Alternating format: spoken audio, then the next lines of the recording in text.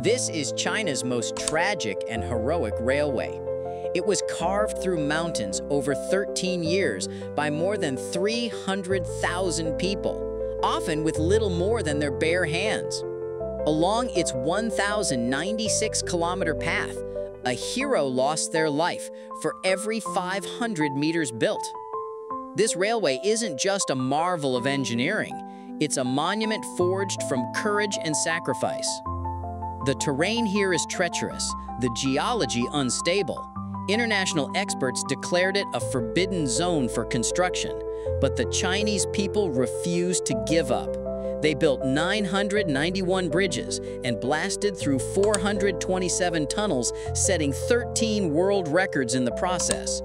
This is the Chengdu-Kunming Railway. But the victory came at a heartbreaking price. The official number of workers who died is over 2,000, and most of them were young men who hadn't even started families yet. Their bodies were never taken home. They became a permanent part of the railway they built. We see videos of mega projects get millions of likes all the time.